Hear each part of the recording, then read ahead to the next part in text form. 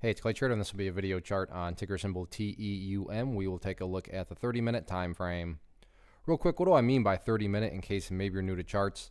Instead of each one of these candlesticks here representing 1 day's worth of price action, which is what you would normally see, each one represents 30 minutes. So while this here may look like several days worth of time, it's actually just today's price action broken down into 30-minute time slices. I like to this time frame. I think that's a good job of telling the quote-unquote story of the price, and then makes mapping out levels of support and resistance a bit easier to see. Did this analysis a few days ago, so that's where the red line annotation up there is coming from. But want to get things updated though.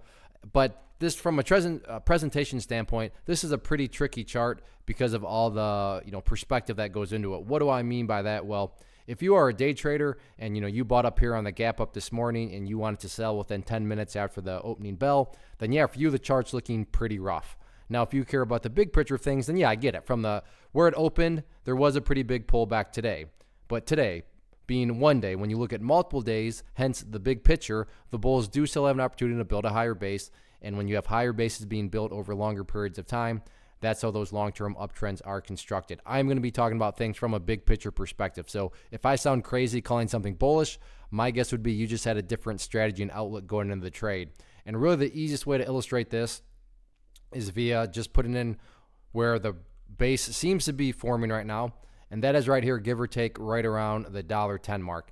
Sure, the price didn't quite hit it today, but still within the vicinity. But over the past couple of days, you can see that on several different occasions, the bears have tried to press down through that area, and whenever that's happened, the bulls have ultimately held strong. Sure, right there, the price did technically break down through it, but then right here, you can see didn't quite hit it, but within the vicinity. And then once again, right here, within the vicinity, but the price is holding up. Why am I focused on this? Well, again, circling back to the whole big picture perspective and why I say the bulls are still in control. Let's say the price comes down here and flirts around with this area a few more times before it's finally starting to work its way back upwards. From the grand scheme of things perspective, what would you have in that situation? Well, you'd have a big old set of lows right there. The previous set of base would be down there. These lows before the movement happened.